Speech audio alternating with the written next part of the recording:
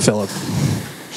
Joseph Hoy at the Dallas Morning News. You guys, really kind of kept the ball, kind of short tonight. Did you feel that that was more of a product of the defense, or, just not enough chances to kind of take the ball downfield? I'd say definitely a product of the defense. In that preseason game that we had against them, we were taking the top off, going over the top, and then you could tell today that they were backing up. And Coach Mummy says it all the time, you have to have a great capacity for boredom, which meant tonight checking it down. So. Right here, guys. For Samaya, the Shorthorn. Lance, you being from North Texas, what did you think of the atmosphere here at Globe Life Park tonight? It was great. It was a great football environment. This is something new, spring league. The fans came out, supported us. It was really exciting.